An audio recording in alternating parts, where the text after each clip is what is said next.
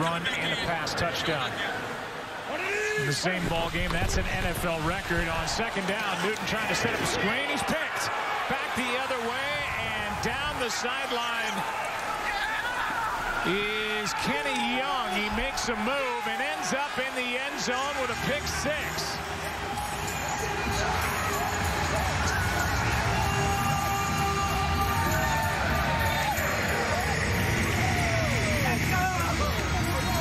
First interception of the season for Kenny Young, who was traded here from the Ravens last year. Let's take a look.